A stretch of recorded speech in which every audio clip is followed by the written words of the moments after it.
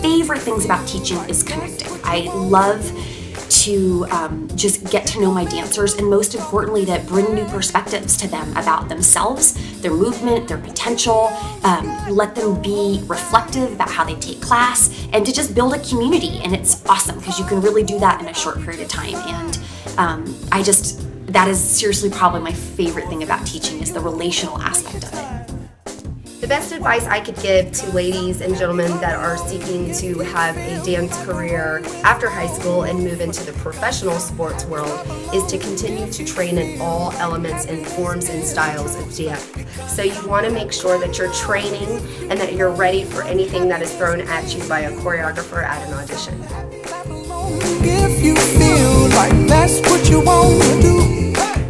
Hi, this is Todrick Hall, and I just want to say to anybody out there who has aspirations and dreams of making it in this business, if you want to do this, you have to work every single day. You have to make sacrifices to not hang out with your friends and to just devote 100% of you into your art. You've got to really have the discipline to train all those years and to go to class all the time. You can't go once a week. You've got to go to class all the time.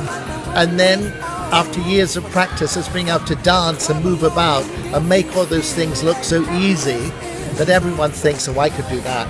Whereas really they couldn't unless they'd done all that training. Clap along if you feel like that's what you want to do. Hey, I'm Randy Ford, and I own Jay Gilligan's Bar and Grill, and I just want to tell you that Dance Texas was here last year, and they ate cheeseburgers, and they had hot dogs, and they danced. They're a great group, and we love Dance Texas at Jay Gilligan's. I'm Kim LaFontaine.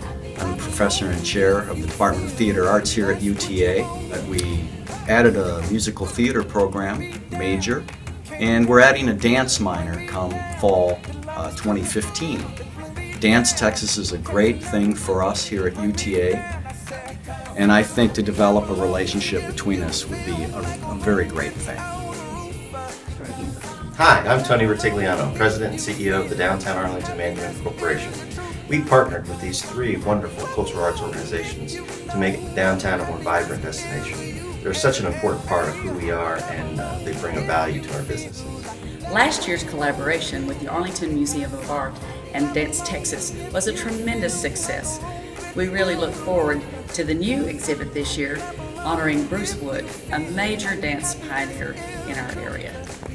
This exhibit opens 6 weeks before Dance Texas.